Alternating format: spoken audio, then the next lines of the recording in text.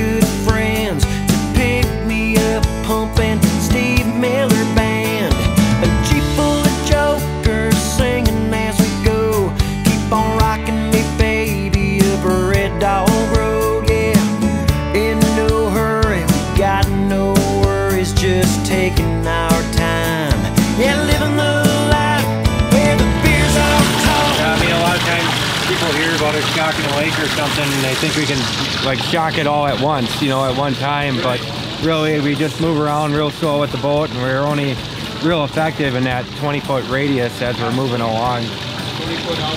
And once we start seeing, you know, 10 to 20% of fish ripe or spent, we'll back out and let them. 20% of what? That are ripe or already spawned, then we'll back out and let them, you know, do their thing. Yeah, living life NorCal style.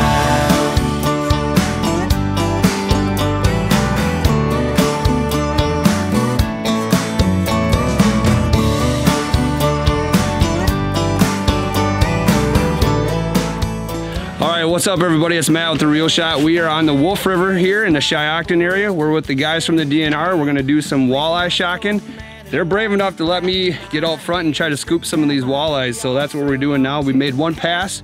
We got, you know, roughly about 50 fish, some nice males and females in the boxes, so you want to say. So I'm gonna head up front here and we're gonna continue on, right? Yep. All right, let's do it.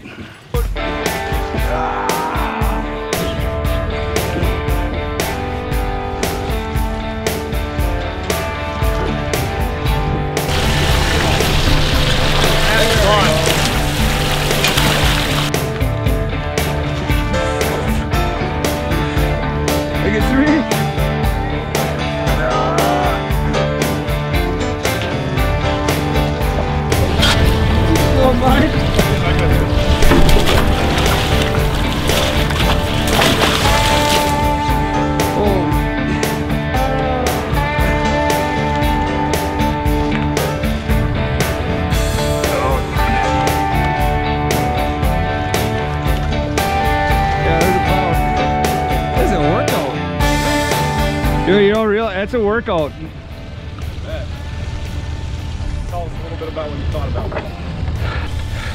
It's definitely a technique in order to net these walleyes. They come fast. A lot of times they're down deep in the weeds too, so not too bad for the first time. I think we got a good mess of fish though. Sweating, Don. That's a workout. It's a workout. Forearms. Damn. 14-0.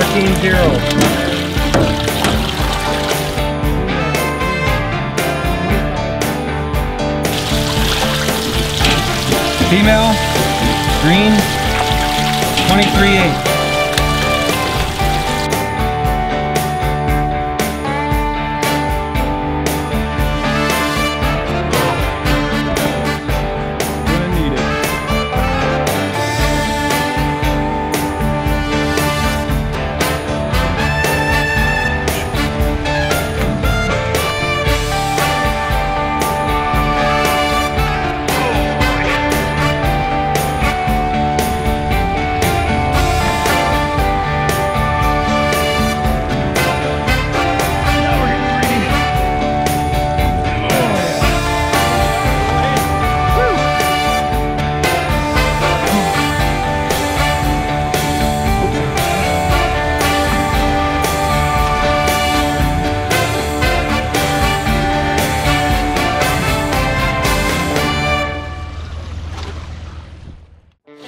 All right, so we're just starting to work up the fish that we just got done sampling. So one of the things we're doing with every fish we catch is we take the length and get the sex. So this is a 16.8 inch male. And then we also tag them. So these are the yellow foy tags here. And typically we try to tag around 5,000 fish a year up on the Wolf River. So this tag has got our DNR address on it at the Oshkosh Center. And then it's also got a specific tag number for that fish. So we're hoping that as anglers catch these fish, they call it in and return that information to us, where they caught it. And then we also get a tag certificate back to them telling them where we tagged the fish and where it's moved from. All right, 22.2. This is a green female. So one of the other things that we're doing is a reward tag study. So these are the standard yellow tags that we've always put out since the 90s. One thing we've been doing since 2016 is we've been putting out reward tags. So we put out 200 each year, and these are worth $100. So if an angler catches a fish with a reward tag and turns it into us, then they get $100 for turning that information in. Walleye Tomorrow and Battle on Bagel are the ones that are funding the project. And the idea is to try to figure out, you know, based on what percent of tags we're getting back with the reward tags and the regular tags, to try to figure out what tag reporting rate actually is. So we're assuming that for $100, just about everyone is going to return that tag to us and get more accurate exploitation levels. The one thing I will say is they are also only valid for 1 year. So the tags we're putting in right now are valid till March 31st of 2020. Female, ripe, 23.2, reward tag, 791. You can give me some males. Yep, male, 15.3, reward tag, 792.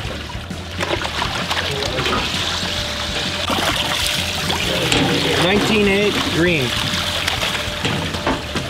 Female, green, 21.6. You know, on average, after 5, you're around 20 inches for females. If it's you know, if you got a shad hatch and things are growing good, you know, your fish after 2 years are starting to hit, you know, past 12 inches in their second summer sometimes. So the males that we're seeing right now, they're, you know, 15, 16s, those are that 2013 year class. So that's a 6-year-old. Yeah, so they're a little bit behind the females as far as growth goes. It depends. I mean, our exploitation rates from angling are higher on females than males. Really? So it's adult females and immature females that have the higher exploitation rates actually. Pretty much from here down to New London, there's spots all the way down to there. New London, Shiocton is kind of the best area where a lot of those marshes are.